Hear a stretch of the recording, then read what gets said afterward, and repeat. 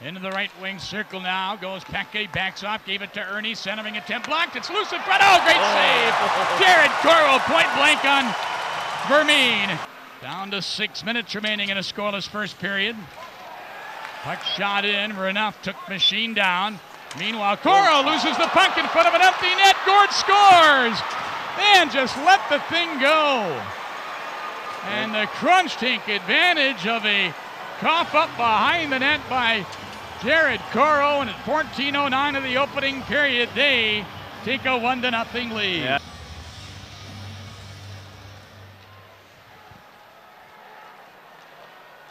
Steve Kearney looking after the duties at our ESPN studios, flagship station for Griffins hockey during this postseason.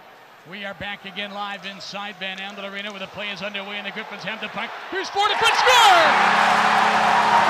18 seconds into the second period and the Grand Rapids Griffins finally click on the power play to end an over 18 drought. We're deadlocked at 1. Held in by Syracuse. They've had a good response to that Griffins goal. Now look out, in front they score. The initial shot stopped by Coro and pouncing on the puck, Tejermina pops it in, and Syracuse is back on top at 2-1. Power play. Well, now it's about time Grand Rapids. Now the Griffins steal the puck and score! Mitch Callahan and another giveaway, this time by the Syracuse goaltender. And Grand Rapids has tied up the game on a gift with 8:10 to go in the second period. Here's Russo racing back as the power play is over. Look out, Bourneval out of the box. Numbers for the Crunch, right circle, the shot, the save and the rebound. Blocked by Nathan Page is down hurt, but now Tejermina's got the puck in front of shot. That's knocked away, another attempt and they score! And Syracuse has the lead again and up the middle. Bertuzzi tied up, but Nosek will pick it up for Ferk on the right wing. Back to Nosek, into the right wing circle, labeled a big hit by Dodson. Ferk's got the puck, in front, score! Tyler Bertuzzi is tied it! What a pass by Marty Ferk, and we're 3-3 with 16:10 to go! And now they're all fired up about the ride the Octopus is going to get back. Well, that's a good size one, too.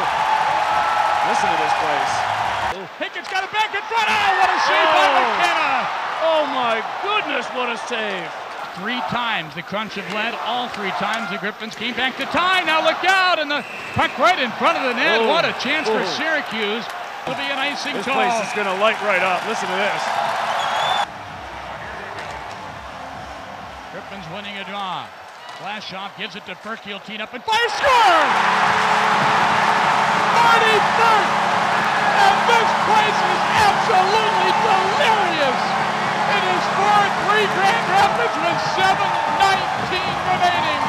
Well, Marty Ferk was not far inside the blue line, but boy, he just wound up and let that baby go. And the big shot we talked about so many times, it does great things. Now Conacher right back in, left side with a pass to McGinn behind the net. Time again with a centering feed. They poke away, and Coro's got it covered. And that will stop the play with 2:45 remaining in regulation time. On it. And we're down to 11 seconds to go. Here's Bourneval across the line. Lynch trying to cut in. Loose in front. Oh, big save, Coro. 3 seconds to go. Puck 3 behind the net. We are done. It took 17 seasons to claim their first hockey title. Just 4 years later, the Grand Rapids Griffins are winners of the 81st Calder Cup. Twice in 5 seasons, they are the best of the 30-team American Hockey League.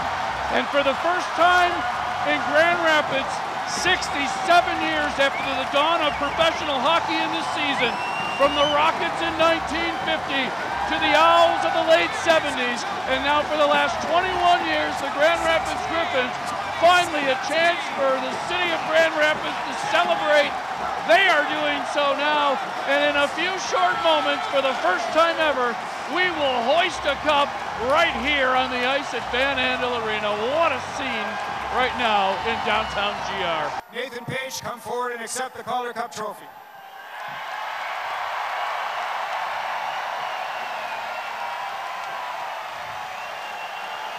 Boy, how awesome is this?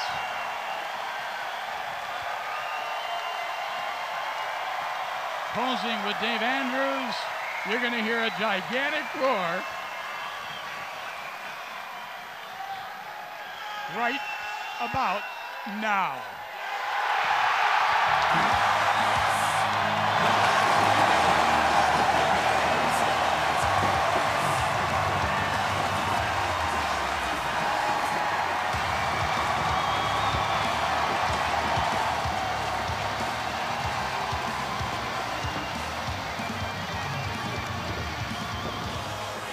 There it is. Nathan Page with the cup hoisted high above his head, hands it off to Matt Ford.